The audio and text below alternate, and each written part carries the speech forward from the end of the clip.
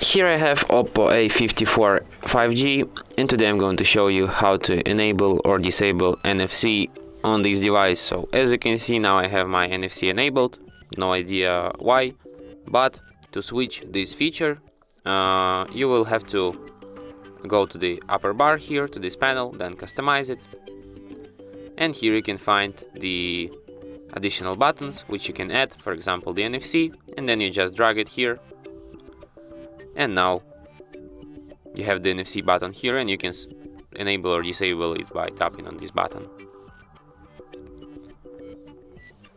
And that's it. Thanks for watching.